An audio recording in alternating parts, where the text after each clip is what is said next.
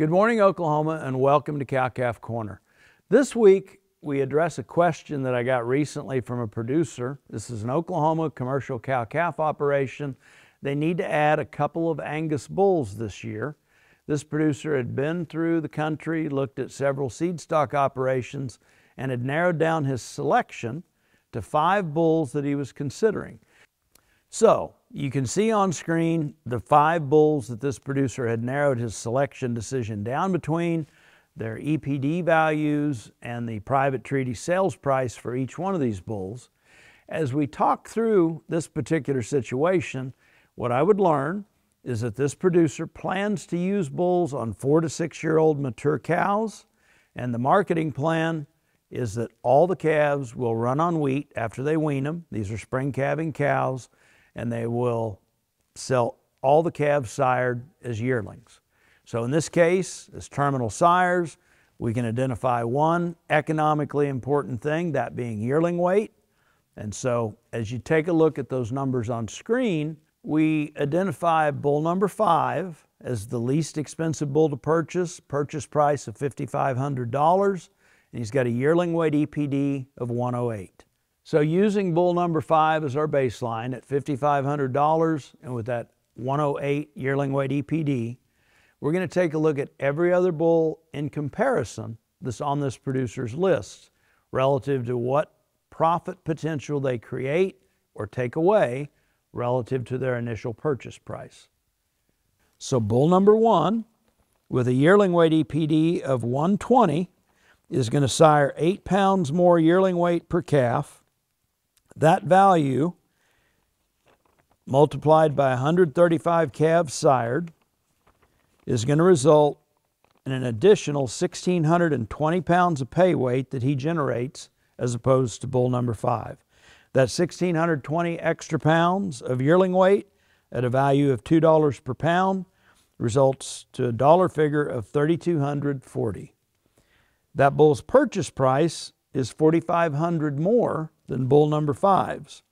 So we take the $3,240 that he generates in extra revenue, we subtract the $4,500 additional cost of that bull right now, and that bull nets out costing us $1,260. And so in comparison to bull number 5, bull number 1 is a poorer choice to the tune of costing an additional $1,260.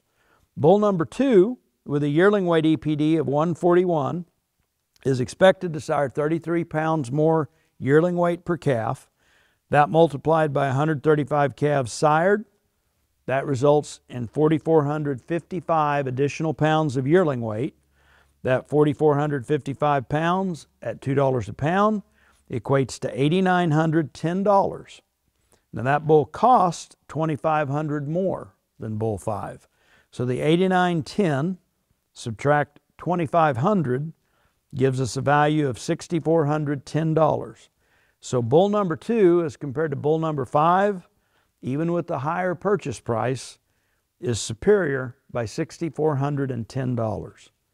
Bull number 3 is expected to sire 27 pounds more yearling weight per calf. That multiplied by 135 calves results in 3,645 more pounds of yearling weight. That extra yearling weight multiplied by $2 a pound equates to $7,290. The purchase price of that bull is actually $7,000 more than bull number 5. So the $7,290 subtract $7,000 by $290. Bull number 3 is at an advantage to bull number 5.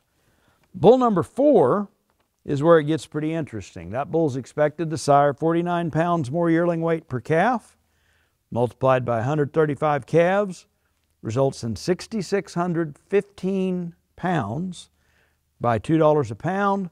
That bull generates an additional $13,230 over his lifetime.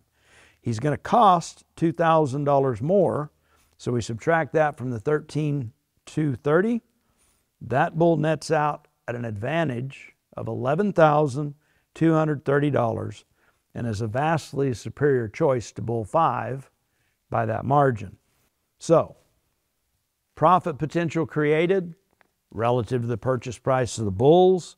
Bull number 4 creates the most profit potential, is the best revenue generator, followed by bull number 2. I encourage producers to set a budget, evaluate your operation, take a look at your marketing endpoint, and factor in these things as you make considerations on what a good bull's worth, but in particular, what bulls you're looking at can generate the most profit potential relative to the purchase price you invest in genetics in the spring of 2024. If producers would like to take a closer look at the math and the calculations I've worked through in this particular segment, please take a look at our March 11th Cow-Calf Corner newsletter, where we spell this out in detail. And if you're interested in signing up for the Cow-Calf Corner newsletter, scan the QR code at the bottom of the screen that will get you in touch with Daryl, Paul, and I, and we'll get you on the mailing list. Thanks for joining us on Cow-Calf Corner.